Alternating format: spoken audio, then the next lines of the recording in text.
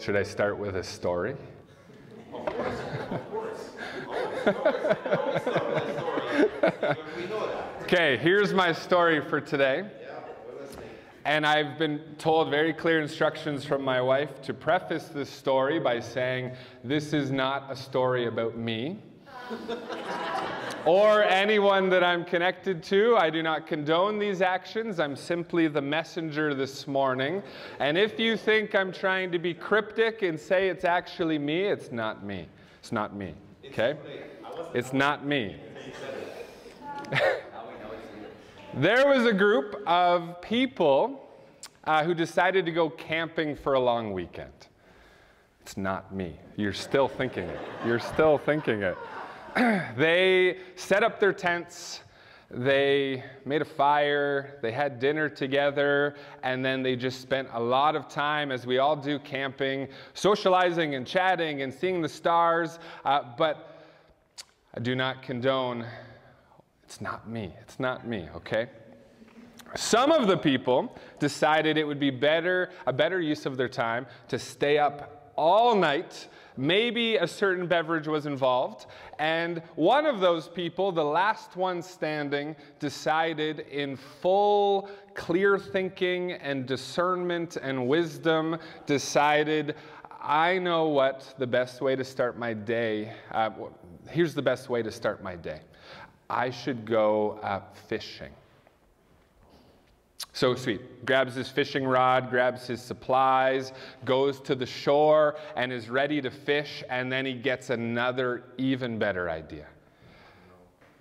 I bet you I can cast further if I stand in a canoe. Okay? See the logic there? It's pretty good thinking. So this person says, you know what, like, if you've ever tried to stand in one canoe, it's not very stable. I should stand in two canoes. Two canoes, twice as stable. So this person puts both feet in one canoe and kind of steadies themselves, and they've done it, okay? They are miraculous. They're like 4 feet further from the shore. They're going to cast so much further now. Then they brace themselves, and they put the next foot. Okay, they're in the second canoe.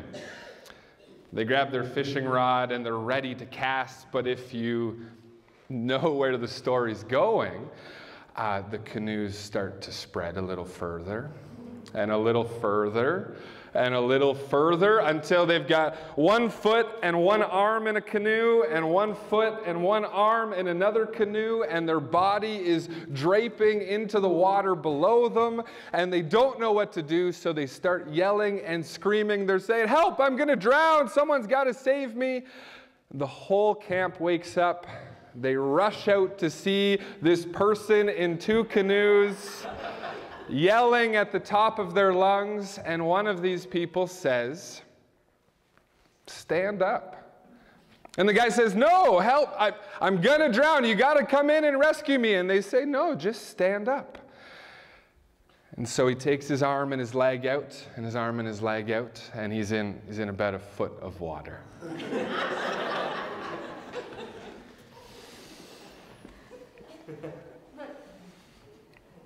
Luke chapter 6, 46 to 49 says this.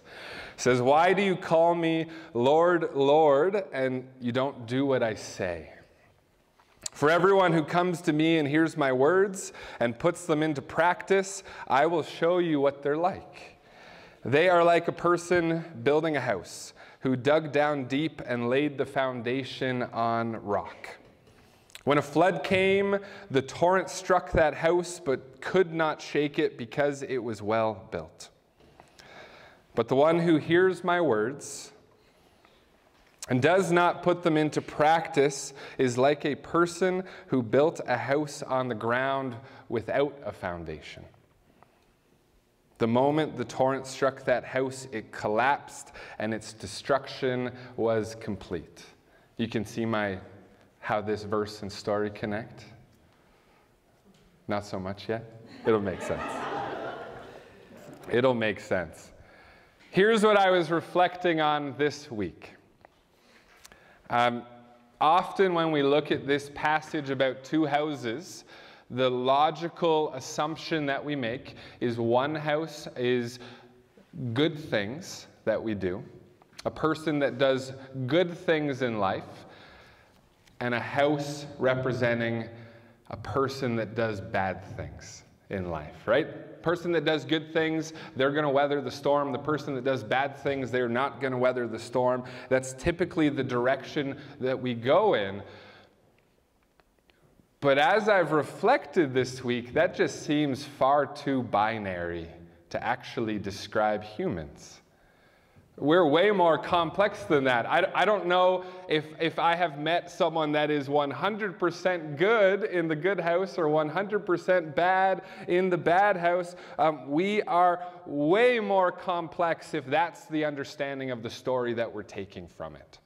Do good things and you're the good house. Do bad things and you're the bad house. That just seems way too simplistic. Humans, we're complex. We have good and bad. We have triumphs and struggles. We have difficulties and we have accomplishments. We are this complex mixing of trauma and upbringing and accomplishments and goals and faith, and it seems too simple for me. There's a famous poet, W.H. Auden, and I think his poem kind of fits a bit better for me. You shall love your crooked neighbor with your crooked heart.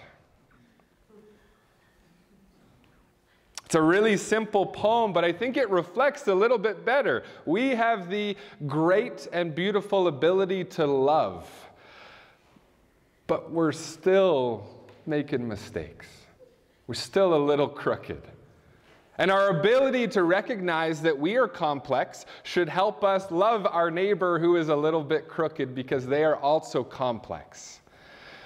Life isn't binary. We are complicated. Martin Luther would put it this way for Christians. Martin Luther would say, if you're a follower of Jesus, then you are simultaneously a saint and a sinner. You're not a saint or a sinner. You are simultaneously both of those at every moment of your life, because we are complicated. Both are true. And so when I looked at the story this week of two houses, and I immediately jumped to the assumption that this is good actions or bad actions, I just don't think that fits. I mean, the better way that Jesus could have said that would be, here is a house that is a fixer-upper, you know, it's got a leaky basement and a renovated kitchen. That seems to fit the human experience a little bit better, that we have flaws, that we have good things, that we are complicated, but that's not what he says. Jesus says, there's a house that was dug deep into the rock that has a solid foundation. There's a house that was not built on a foundation. Which one is going to weather the storm? So the challenge that I had this week, what does Jesus mean then? I'm not convinced anymore that Jesus is just talking about good actions and bad actions. I think this actually is describing something far more helpful. I think these two homes represent two possible lenses that we can look at the world through. The framework that we use to understand the world around us and our place in it. Because this is in Luke chapter 6. If you read the rest of Luke chapter 6, Jesus has just spent all of this time sharing a massive speech that some would call the Sermon on the Mount or the Sermon on the Plains, the Beatitudes. There are many names for it, but Jesus describes there is a new and better way to look at the world around us. Yes, he gives examples of how to act, but I think more crucial for Jesus isn't saying, here's a list of things to do and things not to do. Jesus is saying, we are looking at the world totally wrong. Let's shift our perspective. Let's look at it differently. And here's what will happen. Here are the actions we will do when we start looking at it that way. It's a new perspective. It's a new lens for us to perceive the world. Here's some of the things Jesus says. Blessed are the poor, for you will live in God's family. It's not an action. That is looking at people who are struggling differently. Blessed are those who hunger, for you will be satisfied. Woe to you who are rich, for you have already received your comfort. Love your enemies and do good to those who hate you. If you love only those who love you in return, doesn't everybody do that? Do not judge, and you will not be judged. Do not condemn, and you will not be condemned. Forgive, and you will be forgiven. A lot of these are actions, and all of them have action steps. But I think if we jump right away to here is the list that Jesus is making of do these things and don't do these things, I think we're missing the thread between all of it. Jesus isn't calling us to memorize a rule book. He's calling us to look at the world differently.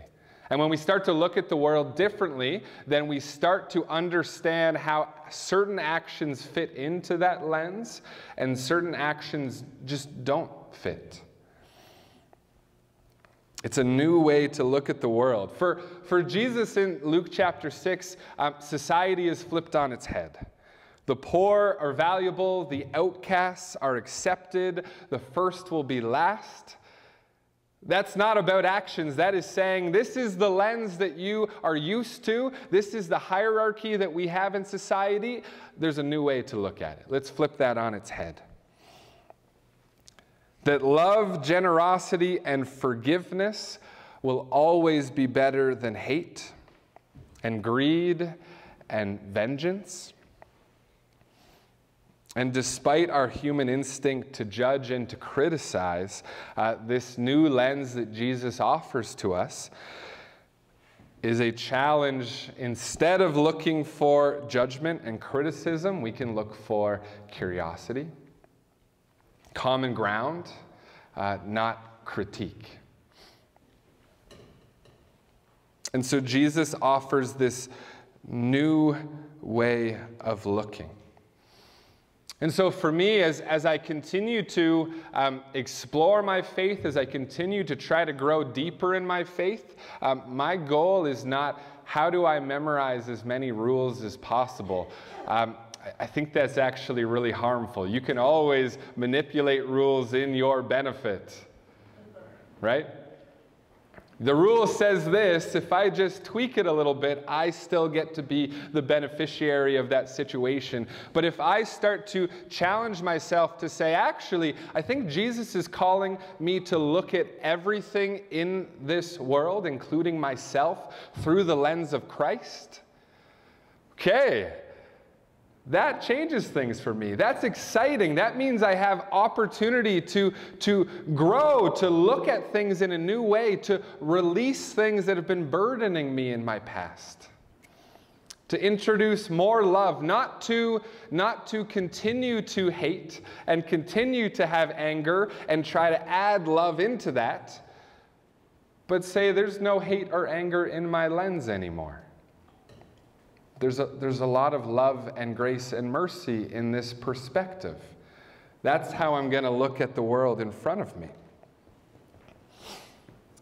As I was preparing and thinking about this, God's timing is always really funny.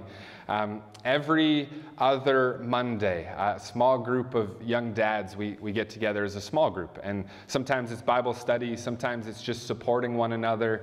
And this week we were talking about a lot of different topics. One of the people that is going did some helpful teaching on confirmation bias and negativity bias. Confirmation bias is our tendency to see the world in ways that we already think are true. That's confirmation bias, right? I have these beliefs about it, therefore I'm going to notice the things that I believe. I mean, I think, I don't know, 4 weeks ago, 5 weeks ago, right? Troy did the exercise, look for brown things, and how many you can name a red thing. That's confirmation bias. Negativity bias, I had never heard of before, so this has been an exciting week. Negativity bias is the natural biological instinct that we have as humans in our brain to give negative situations more weight.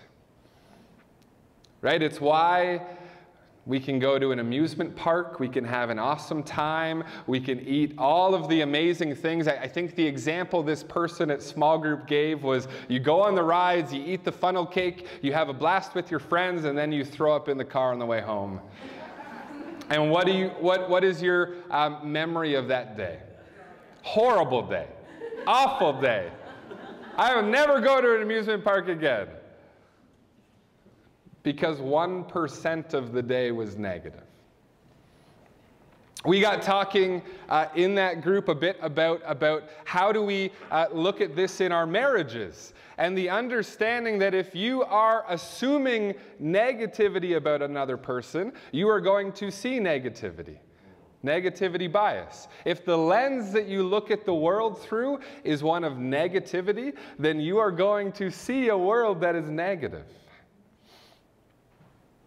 But if you combat that by seeing as many positives as you can in your partner, in your family, in your neighbors, in the world, then you start to see all the positives. You start to be grateful. It is not, okay, how do I have this lens of negativity and how do I have this lens of positivity? It is something far better than that, I think is what Jesus is trying to say to us.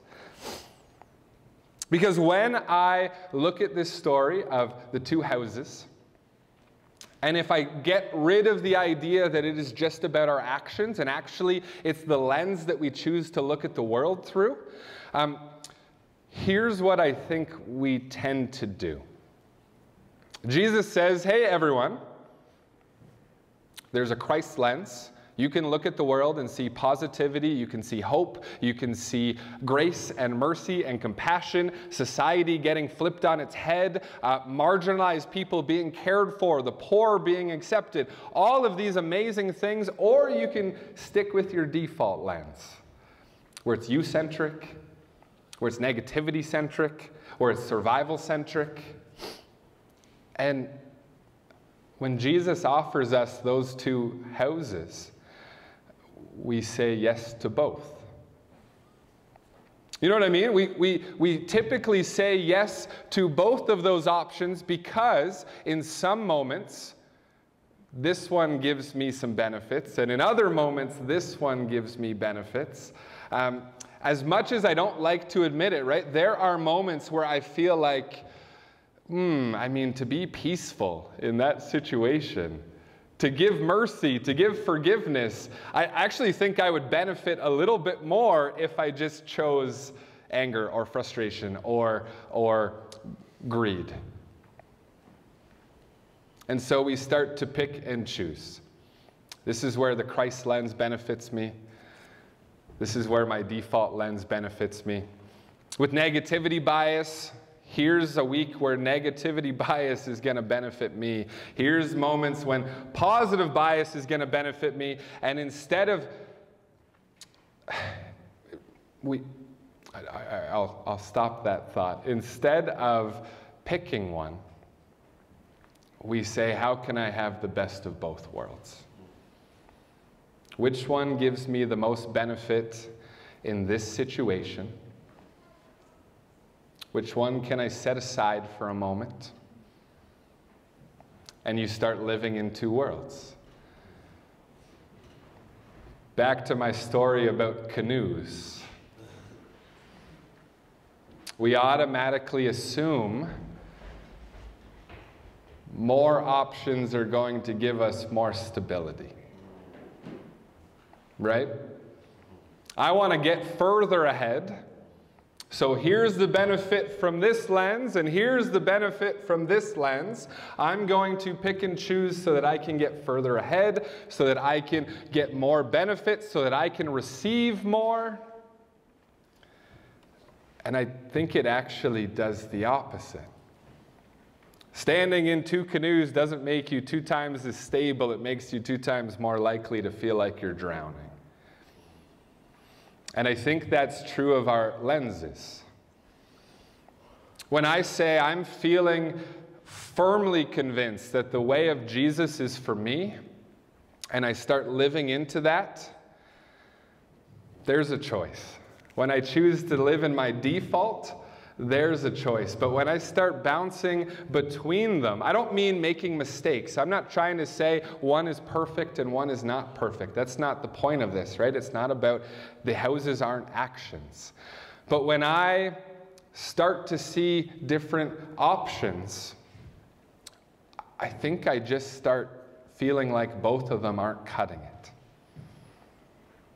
You know what I mean? I wasn't going to tell this story, but I remember talking to a friend of mine who's a pastor, and he was saying, I love being a pastor, but I struggle that all of my friends get to keep climbing the corporate ladder and therefore keep getting to make more money.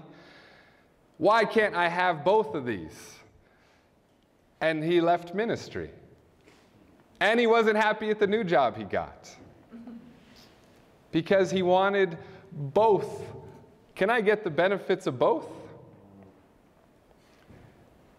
And as much as that's a silly example and far more, I mean, it's complicated. We need to unpack that a little more another time.